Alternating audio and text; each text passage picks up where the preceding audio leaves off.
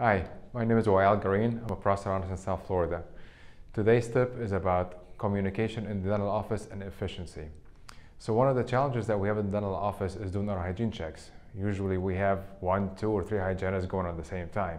And usually we're doing a procedure next door and the interruption becomes very difficult to go back and refocus on what we're doing. So my expert tip is number 1, we take the hygiene appointment and we'll break it into 3 20-minute segments. So the first 20 minutes, the hygienist will gather all the data, all the information, update the radiographs, the period charting, and medical history.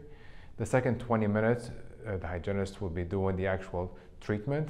And the last 20 minutes, the hygienist will be wrapping up and waiting for the examination before reappointing the patient and dismissing the patient and waiting for the next appointment. So typically what happens is that the hygienist will get up from her room and go walk to our room and tap on our shoulder or put a sticky note for us to go back and check the hygiene, which tends to be very inefficient. So what we have in our office is an intra-office communication system where we will get a message at the 20-minute mark. So I'll get a weave message on my watch saying that this is first attempt, 20 minutes, we're ready with all the data for the examination. And this way I can either get up at that point and go to hygiene examination, or at least I can pace myself that I know that I still have 20 more minutes to do that.